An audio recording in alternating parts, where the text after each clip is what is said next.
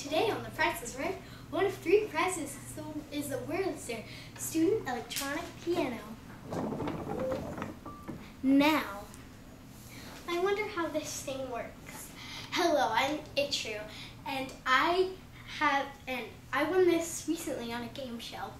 And so I was wondering how this thing works, because it said it's an electronic piano, but it's unplugged and it's still making sound.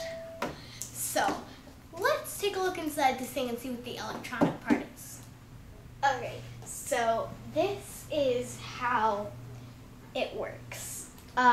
Basically, there's a hammer that strikes this metal piece called a reed to the frequency of the note, and it vibrates to make the sound.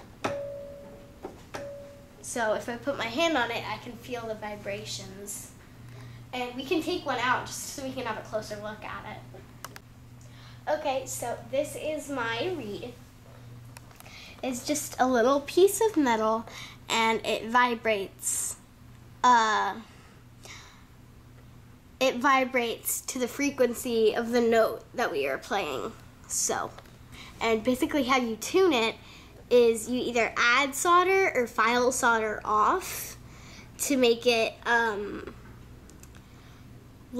make the note higher or lower. If you add more solder, it makes it lower. If you file it off, it makes it higher. So just like in a guitar, our piano has a pickup which changes the vibration of the metal into an electronic signal, the signal is then amplified into our amplifiers, which are like the only electronic part.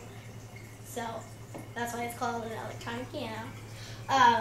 But anyway, so the signal is amplified by the amplifiers, and the signal is sent to the speakers, and the speakers make the sound. All right, let's hear how this thing sounds.